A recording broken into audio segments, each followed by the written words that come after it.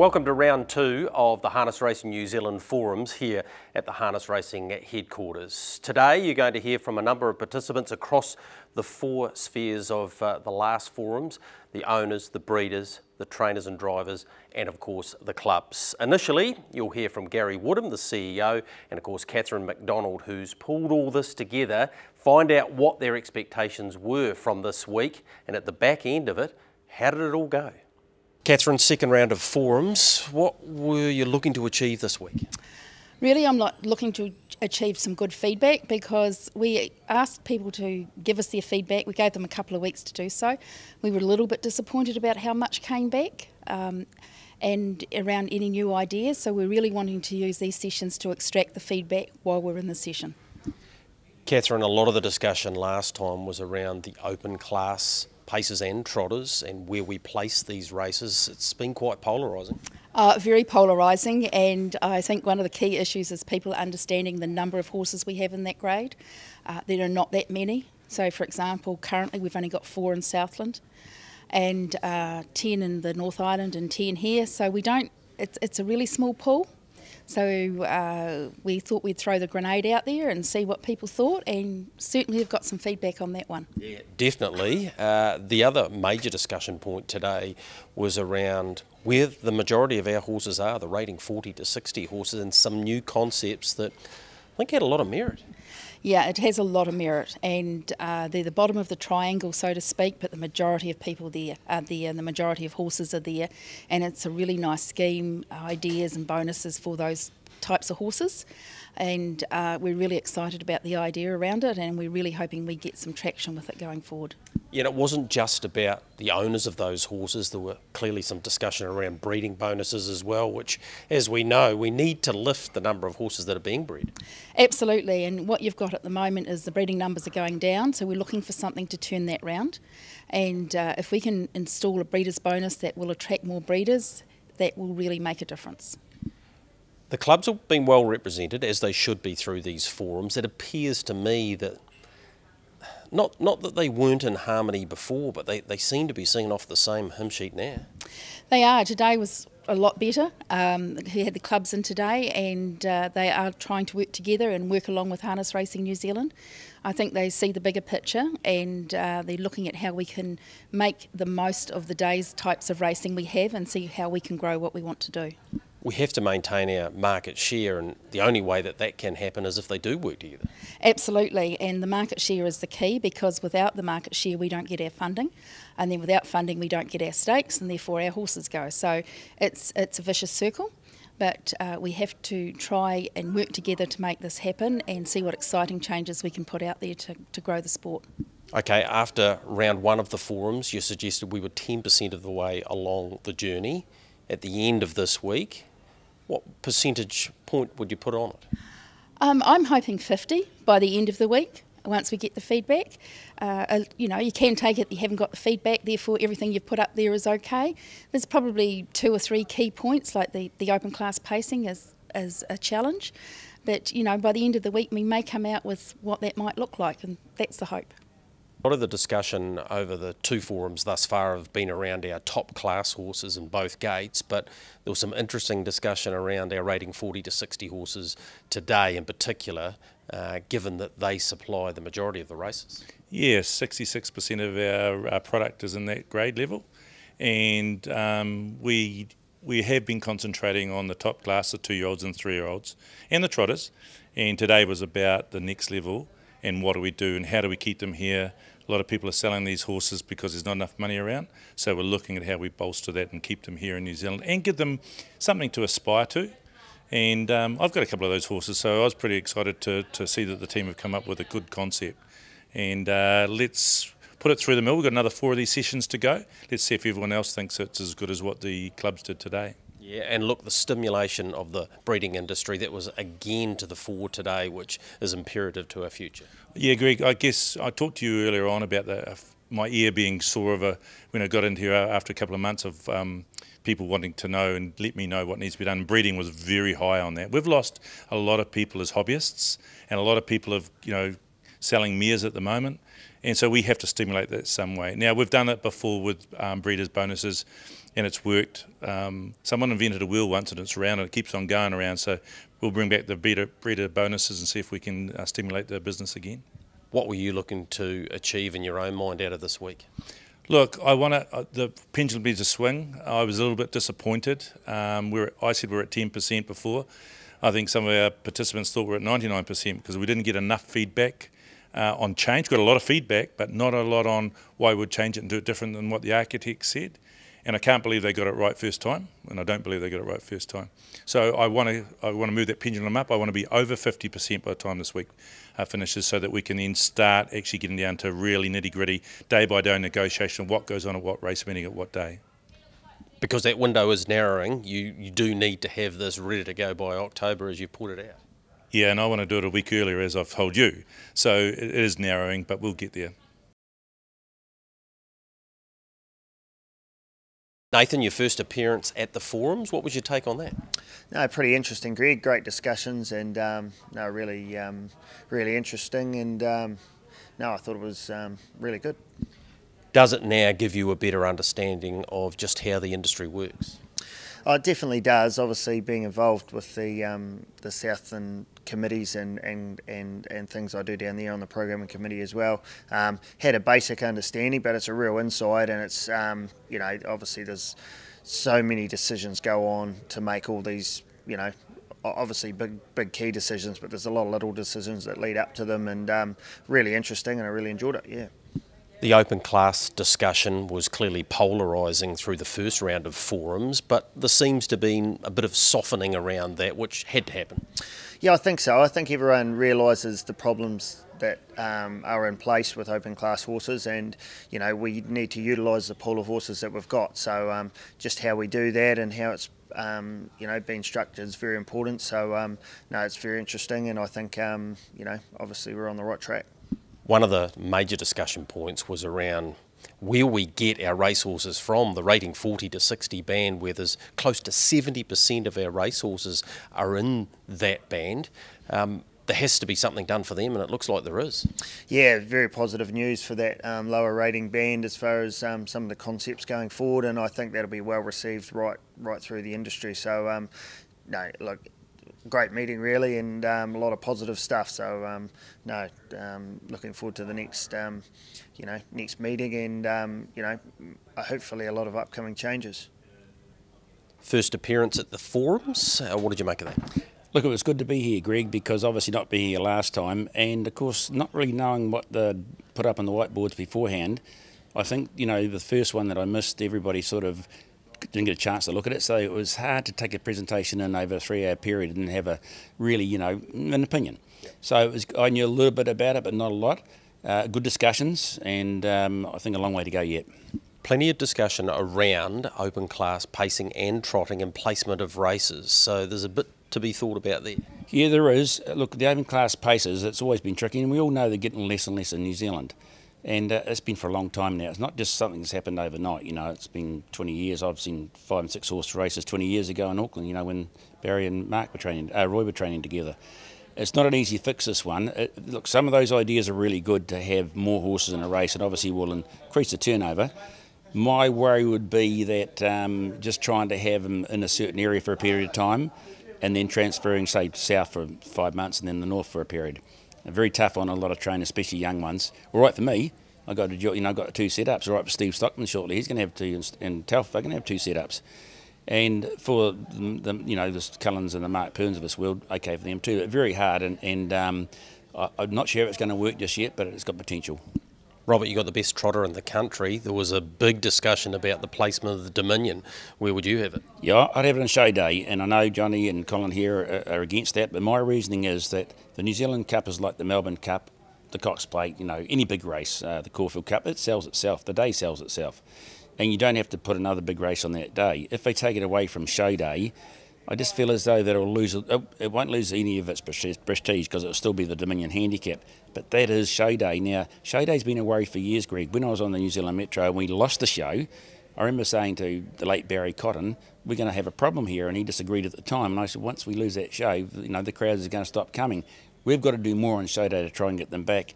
And I think if we lose the Dominion at the moment, it's the wrong thing to do. Wasn't the only discussion point at the top end. We did have a concept put to us around rating 40 to 60 horses, which impressed quite a few. Yeah, impressed me too. It was great. I thought it was a good idea, and it's got really good merit. The breeders' bonuses are really good. You know, when Master won over $1 million as a 2-year-old, I think we chucked close to 300 grand to the breeders. It was huge. But, you know, you put in the National Bloodstocks idea, of course, to do that, and you went to the sales knowing these big bonuses were going to be about not only for the owner of the horse, but also the breeder. So that's good because, you know, without breeding, we've got nothing. And so good ideas there. I like the bonus for the breeders, and a lot of chances to win money and to win some good money too for those sorts of horses. And, you know, like it's a bit like you put a horse in an amateur race, Greg. They get a bit of confidence and they grow a leg. And if these horses will come through the grades pretty well, and I reckon you'd be surprised, 1 or 2 nice horses will come out of this. Mark, major discussion around open class for both pacers and trotters. There was a lot of discussion there, wasn't there? Yeah, there was, and I think probably a lot of that came about the people didn't have a full understanding of the whole lot, and the simple thing is we talk about change, and I think the people in the room that have been making the changes have a good understanding of everything, so I think we've got to listen to them more than actually talking about the horse in our own backyard, and people kind of tend to do that, so these people in the group have done an amazing job, and I think we should really listen to them. Placement of the Dominion, that was a decent old chat. Yeah, it flipped me upside down. I was always thought the Dominion should go on Cup Day, but talking to everybody, or you know, hearing everybody's point, you know, I think we would lose it if it went to Cup Day from Dominion, and you know, we may look at, well, there's the option of looking at changing the free for all. So it was a great discussion. There's, you know, probably a bit of work to do on that, but it's probably, yeah, for me, it's probably leave the Dominion where it is. What about the placement of the Derby? What do you sort of see the Northern Derby? It's looked like being run in March, April or thereabouts, and then the New Zealand Derby in December. Are you a fan of that? Yeah, I think I am, like to be later in the season. I think it works out good and, you know, not being the big race in the winter. I think what we've got to get our head around is the whole concept that our 2-year-old year will change as well.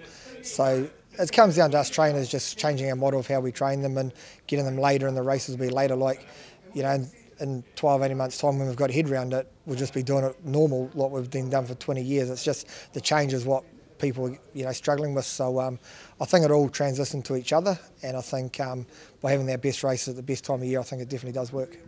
Mark, because of our handicapping model, we know the majority of our horses, well over 60%, are in the 40 to 60 grade. The concept that was put down today, it certainly had a bit of merit. Yeah, I think it's a great concept, and it gives those horses something to strive for, and that's where the majority of horses are. And, you know, handicapping systems pushing more horses down and less up, so we're going to be, you know, all the horses down low. So it's a great concept. It's good to sell to owners, or they'll probably sell it to the trainers. They'll keep the horses, and the horses that can race week in, week out, and that's what trainers need to do. Mark, you've been heavily involved in the New Zealand bloodstock sales in the last couple of years. The Harness Million concept, Karaka Million type concept, seems to be a positive step. Yeah, I think so. They're all behind it, and, you know, they're big supporters, and it's working the galloping. So, you know, why wouldn't you try it? The easy saying is, if you're stupid, you know, if you think you're doing the same thing and you know you want something different results. So I think those things are very positive, and I think it'd be a great weekend. And just as a trainer, to have your owners there racing for big money, and they'll enjoy the night out and then go there and spend money the next day. It does make it an event, and that's what the owners, it's about really for them, is making an event. First time at the forums, how did you find it? Yeah, no, it was really enjoyable, quite an informative session, and yeah, took a few things away from it. Big discussion points around the top end, but Trent, I wanted to talk to you around the 40 to 60 grade, where I think it was something like $1.6, $1.7 million potentially could be shared around, and breeders' bonuses, that sort of thing. I'm sure that pricked your ears up. Yeah, I've always had a bit of a theory where 90% of the horses race for sort of 10% of the stakes. So it was really good to see a few initiatives are in that space. Every horse starts in that rating band, that 40 to 60 bands, and not every horse is able to leave it. So it's great to have something to strive towards, to set your horse for, and you know, especially it might help a few of those lower end horses that might not necessarily be real competitive. The Harness Million concept, or the Karaka Million New Zealand bloodstock concept, again, I know you sell your horses prominently down here, but it's got to be a positive for the sales and the breeders alike. Yeah, no, it's pretty exciting. I think creating marketable opportunities. So, you know, something where we can have a marquee event alongside the sales. So having the Harness Million series just before the Auckland sale, I think that's going to be an awesome time, and I think it just gives everyone something, just a bit more buoyancy and something more to look forward to. Yeah. Placement of a couple of races was a lengthy discussion in there. Do you have an opinion on where the Dominion should be run and or the New Zealand Derby? Yeah, no, the Dominion one I was always very firm on having it on Cup Day, but after hearing a few of the discussions I might have changed my mind. I think having the free-for-all as a mobile on Cup Day, I think if we actually remove that altogether, it changes the whole concept of the week. So I think it's just we need to look at it from a point of view of how can we make the most money out of these races, and actually having another separate day for the pacing free-for-all and the trotting free-for-all, whether it's a week later, giving those horses a little bit more time. Can we generate more money by putting those races a week later? And whether the Dominion stays on show day or goes to Cup Day, but if we spread those over 3 days, can we potentially make more money doing it that way? And if we can, then we have to do it. And the New Zealand Derby? The New Zealand Derby, yeah, I think having a marquee event in that December bracket, I think that's going to be really exciting. I think the weather's good, people are in a really good mood because of the time of year, and just having something that people can look forward to towards the end of the year, I think that I think it's good, yeah. First time at the forums, how did you enjoy that? Oh yeah, no, it's great to have you say, and definitely be part of it. It was brilliant. Major discussion around open class trotting and pacing and the placement of races. There's a lot to take in, isn't there, Greg? Oh yeah, definitely. I mean, it'd be a bit of travelling obviously involved, but if it's for the betterment of the game, you've got to do it.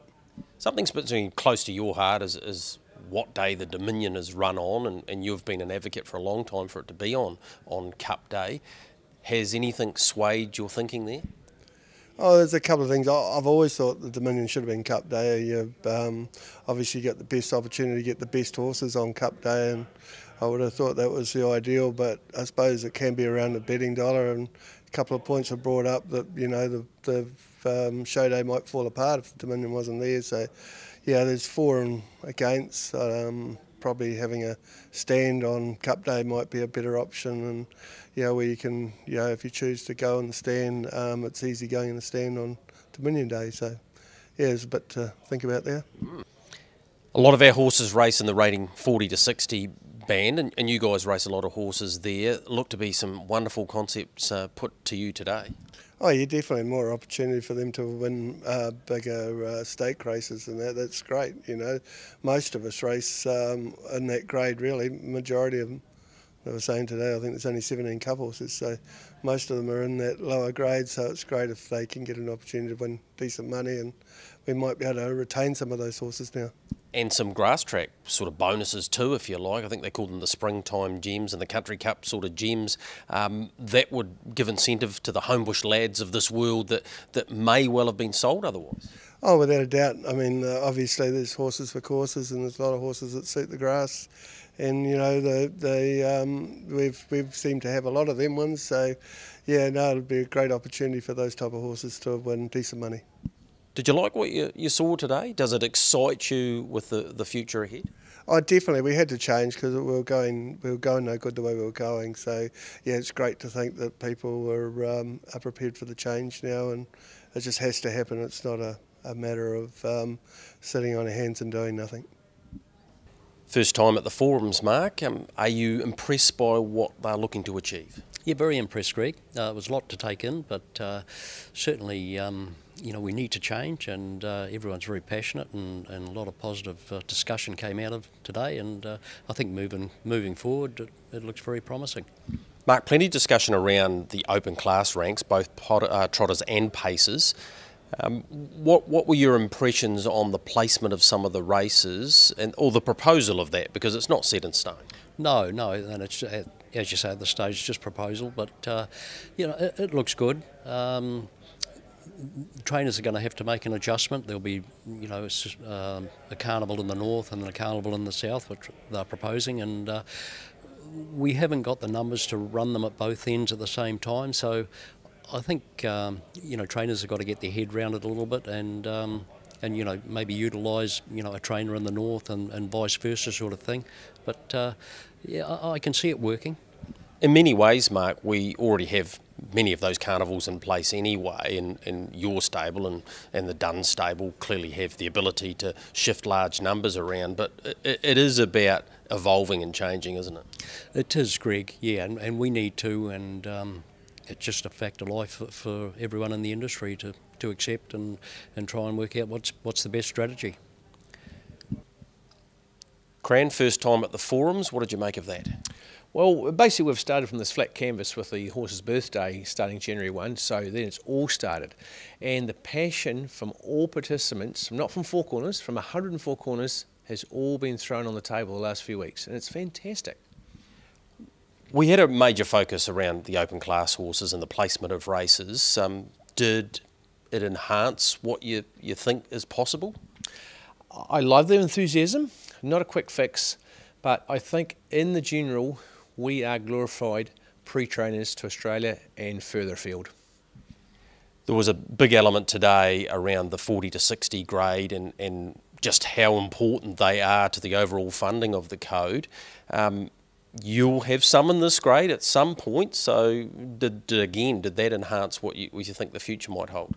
Oh, it's great. We shoot for the stars and, you know, fall amongst the bottoms, so we always have them. Don't worry about that. We're all shooting for stardom, but I'll have a lot of those horses like everyone else has. So for them to be looking at them, and they talked about big figures, and we know it's probably 80-90% of our horse pool. So if they can make it more plentiful of more stakes higher, well, let's grab it. Who's not going to?